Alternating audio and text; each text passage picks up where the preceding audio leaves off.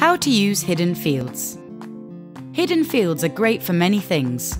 In this video, we will cover how you can use hidden fields with a few easy steps. Let's start with creating a form. With hidden fields, you can learn where your respondents come from and pre-populate some fields.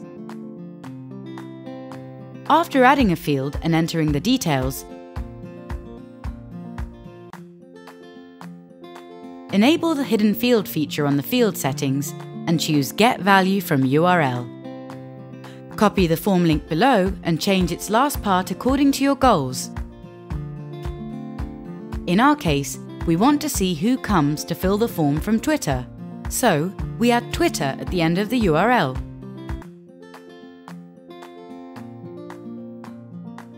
When people fill out this form after clicking the link on Twitter,